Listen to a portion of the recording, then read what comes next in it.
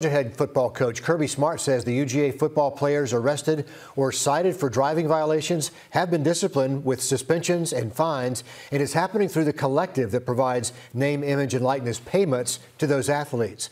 Whether it's DUI, reckless driving, or speeding, UGA football players have been involved in more than 20 driving-related violations, including the crash that killed a Georgia offensive lineman and a recruiting analyst in January of 2023.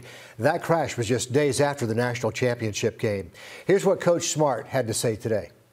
I'm very disappointed in the outcomes, but I am very pleased with our process we've put in terms of education, driver safety, requiring defensive driving, education, talking about it, having leaders stand up and talk about it, bringing speakers in and talk about it, suspending players, dismissing players, which we've done. I don't know to this point any coach in college football that suspended a player for a driving citation. We have.